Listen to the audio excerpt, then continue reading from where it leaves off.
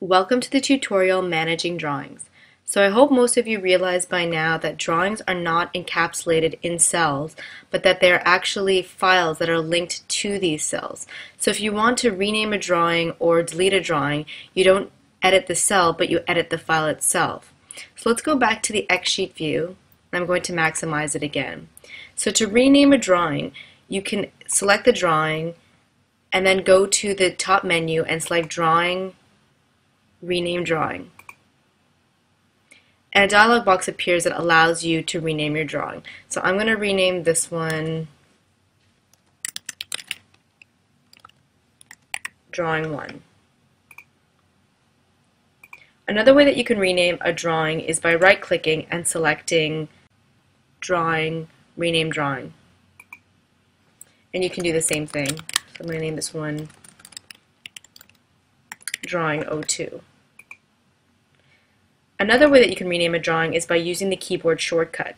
So for Windows, that's Control-Alt-D, and for Mac, it's Shift-Command-D. So the Rename Drawing window appears once more. And the last way that you can add a drawing once again is by using a button that exists in the X sheet view toolbar, and you can also add it to the timeline view toolbar, and that's the Rename Drawing button. Let me select Drawing 4 and click on that. And you can see that everywhere that Drawing 1 exists, it's been renamed throughout its column.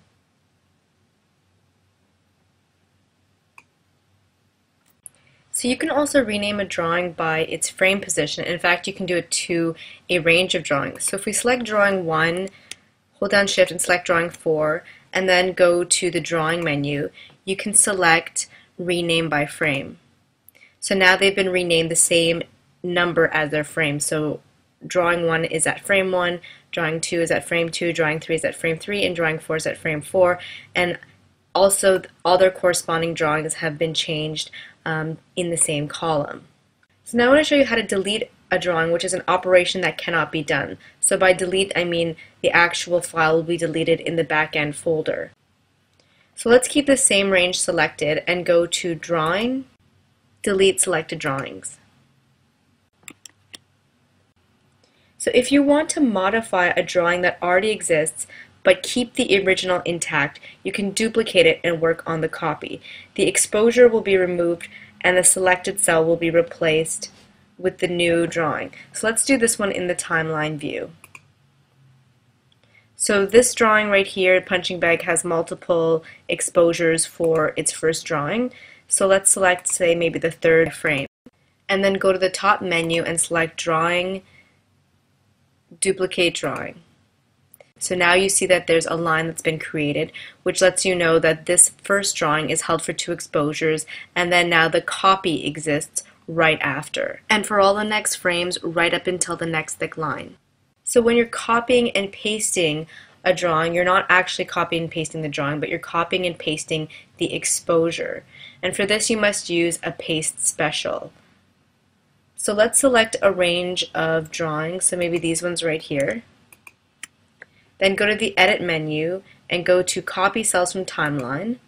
And then let's move down the row. So like I explained before, we can copy this range right after, or we can actually copy it onto a whole different layer. So it doesn't even have to be on the same layer. So let's put it over here on frame 83 of the layer that's just above.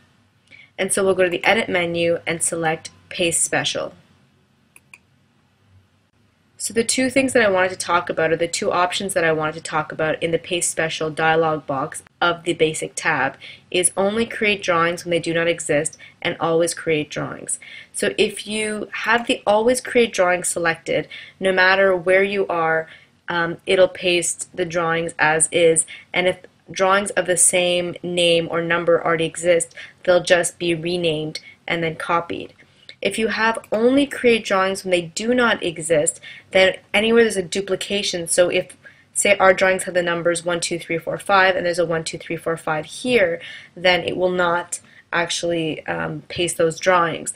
And this is most useful for when you're pasting a template of a cutout character into your timeline. Sometimes you don't want duplicate arms and legs. You only want parts that are missing to be pasted into your timeline. And another good thing to know about paste specials, so let's hit enter there, I'm going to undo that, is that you can actually go to the edit menu and select paste special again to be able to perform the same paste special with the same options that you chose in the paste special dialog box. And once again, there are buttons that exist for these two options. The paste special button is this one right here, so there's a star to make it look special. And then the paste special again button is in the toolbar manager.